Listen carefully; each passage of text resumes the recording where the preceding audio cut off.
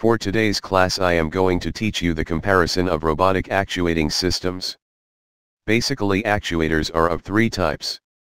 One is hydraulic actuators, second one is electrical actuators and third one is pneumatic actuators.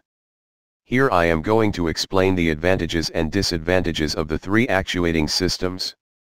Firstly, the hydraulic actuating systems are good for large robots and heavy payload. Highest power/weight ratio. Stiff system, high accuracy, better response. No reduction gear needed. Can work in wide range of speeds without difficulty. Can be left in position without any damage.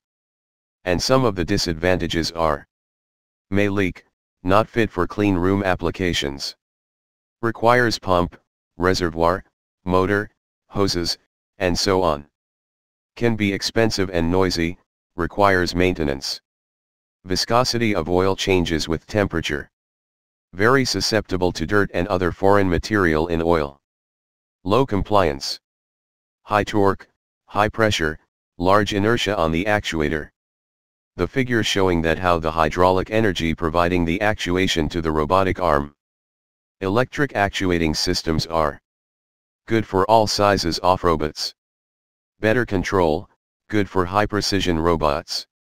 Higher compliance than hydraulics. Reduction gears reduce inertia on the motor.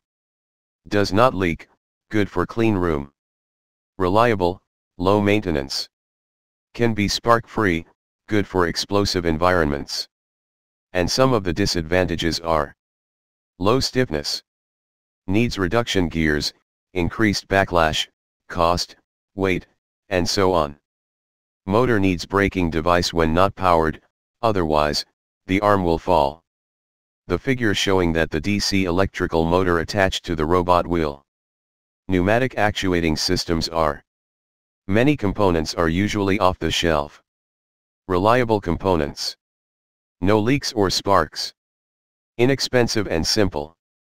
Low pressure compared to hydraulics. Good for on-off applications and for pick and place. Compliant systems. And some of the disadvantages are: noisy. Require pressurized air filter, and so on. Difficult to control their linear position. Deform under load constantly. Very low stiffness, inaccurate response. Lowest power to weight ratio. The figure showing that the pneumatic actuators attached to a robot legs. Thank you. Please give your comments, like the video and subscribe the channel Yantra Parignan.